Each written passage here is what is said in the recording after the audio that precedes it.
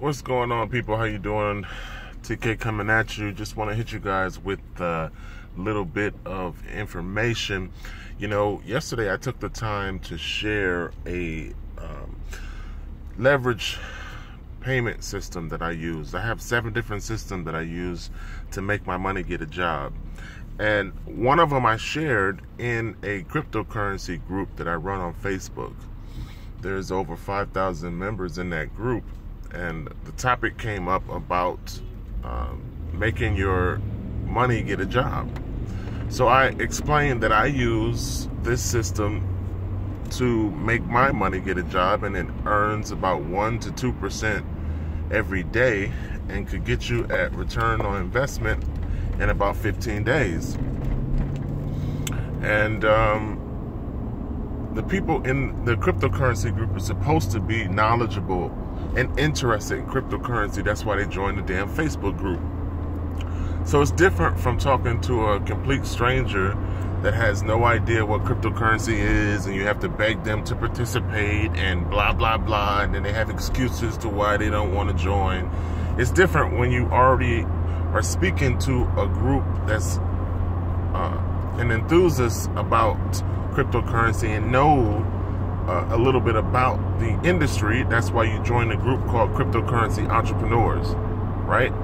So I'm talking about this method that I use to make money work for me. And I explained, like I said, that you get 1 to 2% per day. You can get return on investment in about 15 days. And also, you have an option to compound.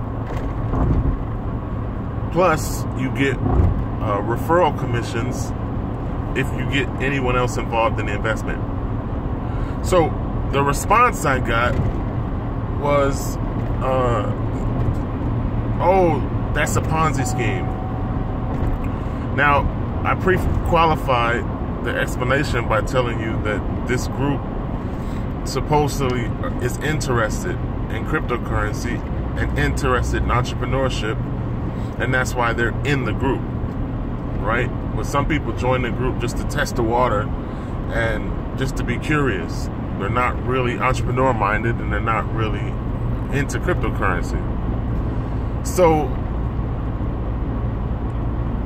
the point of reference that I want to make is that even when you talk to a focus group, you still have people that say making your money get a job and leveraging your assets, which is a strategy of the super rich that I try to teach people in my video marketing. You still have people say that that's a Ponzi scheme. Now, the ultimate Ponzi scheme that's ever been created that keeps you a fucking slave and will probably have you work until you fucking die is fractional reserve banking when it applies to fiat money. Because that's a top-down architecture that creates money out of thin air and charges you interest on the money that they fucking created out of nothing. So it's a negative depreciating system from the second you get $1 in your pocket. Because every dollar that's born into existence is born with negative depreciation.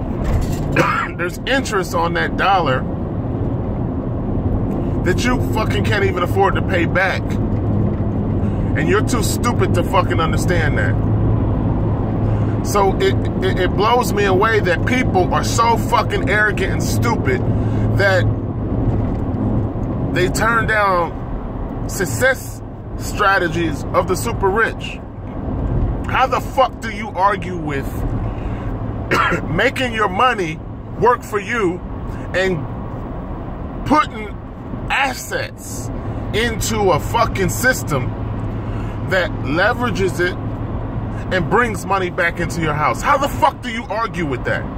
That's the reason why the super rich don't share these tactics. That's the reason why they keep this information to the damn self. Because people are so fucking arrogant and stupid that when you tell them how to multiply their money, they fucking argue with you. Now, I'm very passionate about this because I actually try to fucking help people. I saw a post yesterday on Facebook where somebody cussed out everybody else on Facebook saying that there's too many people who speak rhetoric and do nothing to help other people. And that ranting on Facebook is not changing people's lives or doing anything to help people. Well, guess what? Even when you try to fucking help people, people try to fucking shoot themselves in the foot.